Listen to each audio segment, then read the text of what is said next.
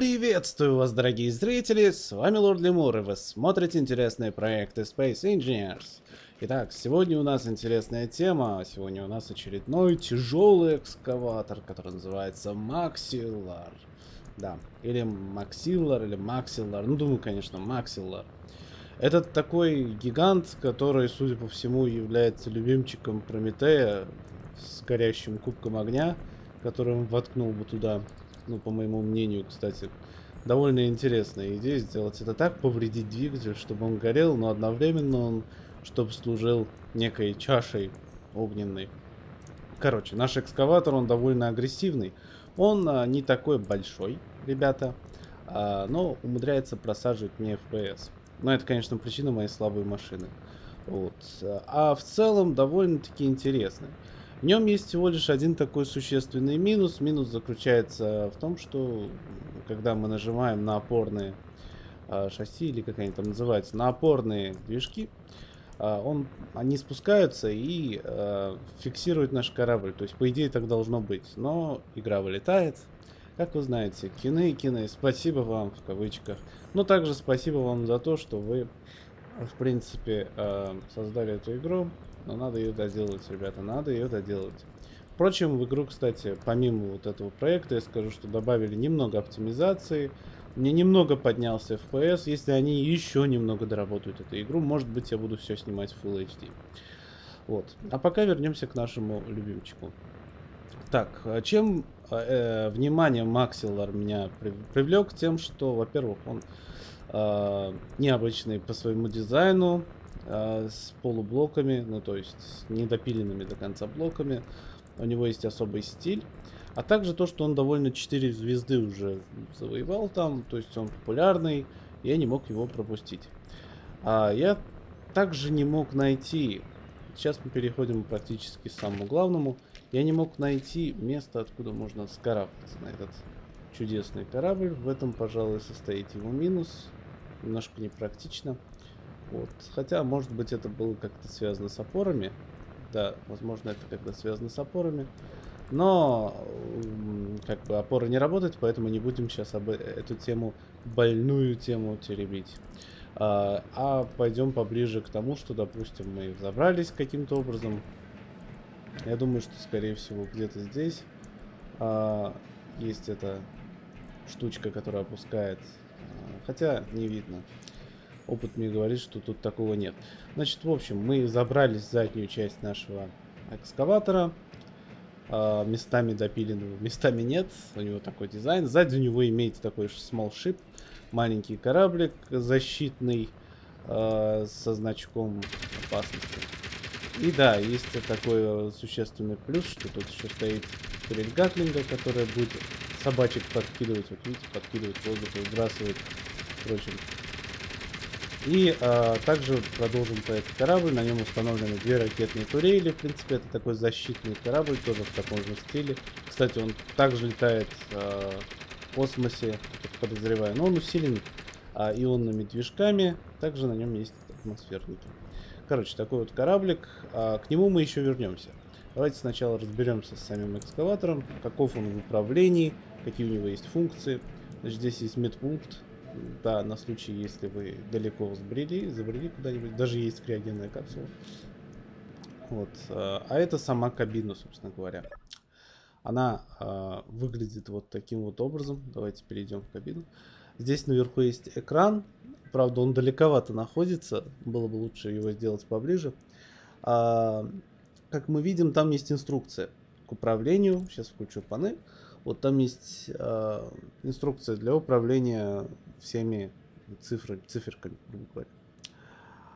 Так. Здесь есть пояснение. Но помимо пояснений уже становится ясно, что для чего судят. Если вы хотя бы немножко опытный игрок.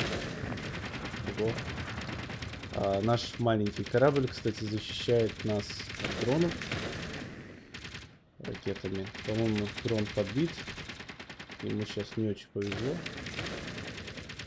Ну, короче, дрон удаляется, а мы продолжаем наш обзор. Значит, на единичку Собственно говоря, возникает вопрос, как же ехает наше устройство, если вот мы нажимаем на клавишу W, машина не едет, мы нажимаем на клавишу 1.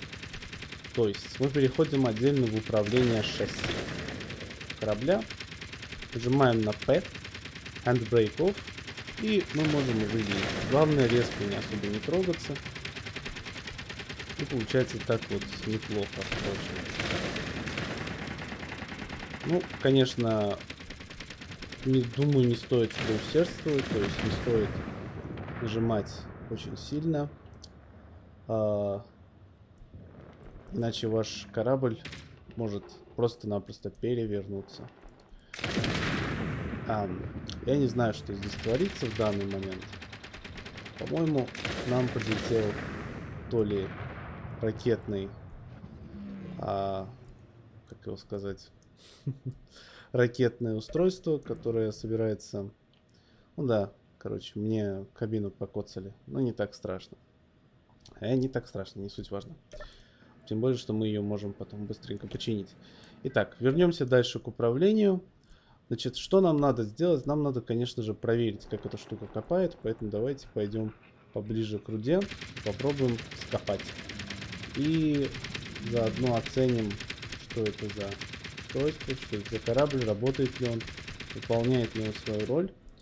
В следующий раз обязательно я выключу собак и пиратов, потому что данный обзор не подходит для того, чтобы здесь были пираты. Ну, хотя в полевых условиях проверяем, почему нет. Итак, останавливаемся. О, боже мой. Так. Да, я очень надеюсь, что там ничего не повредилось впереди. Так.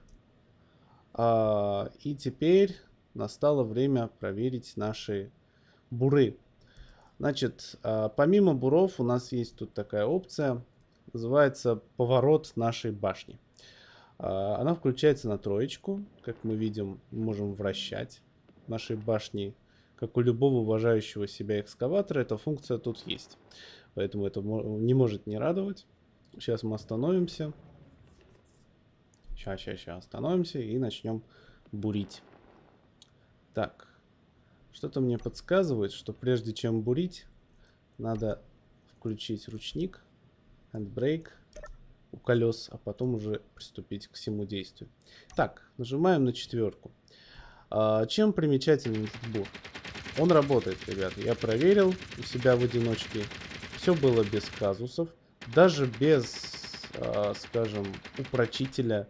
Ну, скажем, без этих стабилизационных шасси, которые должны выпускаться на клавишу 6, реверсивные, да, без них он тоже работает, то есть без них нормально копает, все функционирует.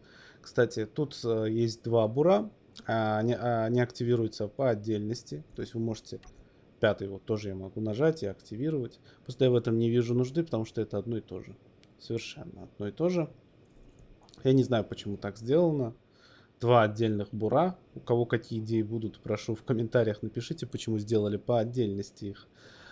Вот, так что вот пока они копают, кстати, ну, пускай 5 мы вернем обратно, пускай этот докопает до конца. Такс. И еще одна причина, почему я решил снимать обзор именно по этой машине, потому что тут буры рабочие, ребята. Редко какая машина бывает рабочей, тем более, если учитывать, что постоянное обновление меняют что-то в поршнях там или в механике игры, и просто проекты не работают. Я думаю, вам ясно, что он будет копать довольно неплохо. Может быть, не так глубоко, как хотелось бы, но тем не менее все это работает. Мне еще заинтересовал горизонтальная поршень поддержки. Как мы видим, вот то, как поднимается данные поршни, очень грамотно сделано в силу того, что вот когда все это дело будет подниматься, оно не будет цепляться, ребят. Я данные моменты не замечал в большинстве проектов. Итак, с этим мы разобрались. Значит, на 4 и 5 включаются буры. 6 мы нажимать не будем ни в коем случае, потому что игра вылетит. Но это включает те самые опоры, про которые я говорил, которые вот сзади корабля, рядом с карго-контейнером большим. Ну, типа стабилизация, все такое. Семерка включает антенну. Вот. Ну и остальные, конечно же, циферки включают гатлинга, все такое. Вроде бы говоря, с управлением данного агрегата мы разобрались. Теперь перейдем к маленькому кораблю, который у него находится вот здесь. Так. Здесь, которые не повредили слишком сильно дроны, которые летают вокруг. Так. Данный корабль, он просто защитный. Кстати, думаю, вы слышите, что звук поменялся, потому что в кабине звуки выстрелов слышны иначе. Думаю, вам это известно. Значит, в общем, сели за штурвал этого корабля. Что там происходит, боже мой? Одно ужасно, что все еще не рассчитали разработчики этой игры, что ракеты сквозь какие-либо препятствия, допустим, через антенну не проходят. Поэтому мы травмируем себе сами же корабль, пытаясь попасть по пришельцам. В общем, к делу. Значит, чтобы сдвинуться с места, нажимаем тройку. Так, я не понял, в чем дело. Да, кстати, если перейти в кабину, мы увидим тоже настройки, радар и, скажем, показатель уровня относительно горизонта. Да. Так. Ну-ка, включайся. Он включается, если я выключаю коннектор. Итак, выключая коннектор, мы отсоединяемся и получаем себе такой, может быть, не очень красивый, но вполне функциональный корабль. Причем с худо-бедно защищенным этим, скажем, как это называется, кабиной, да. Вот такой вот кораблик, который куда-то чуть не уплыл. В общем, классный, он мне нравится. Да. А что говоря о самом нашем корабле, я думаю, что рассказал про него совершенно достаточно. Так, такой вот кораблик. Подписывайтесь, ставьте лайки. Надеюсь, что следующие выпуски вам понравятся еще больше. И пишите в комментариях, делаете ли обзоры на подобные устройства. Кстати, он уже почти разваливается. Сейчас я его починю быстренько. Ибо.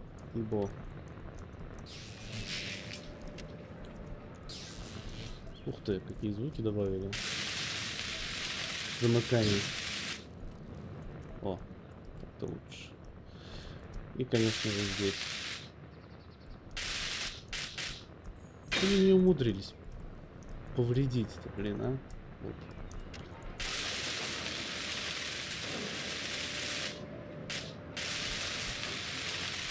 Точнее, сам корабль. В общем, с вами был Лорд Лемур. До скорых встреч, ребята. Всем пока-пока.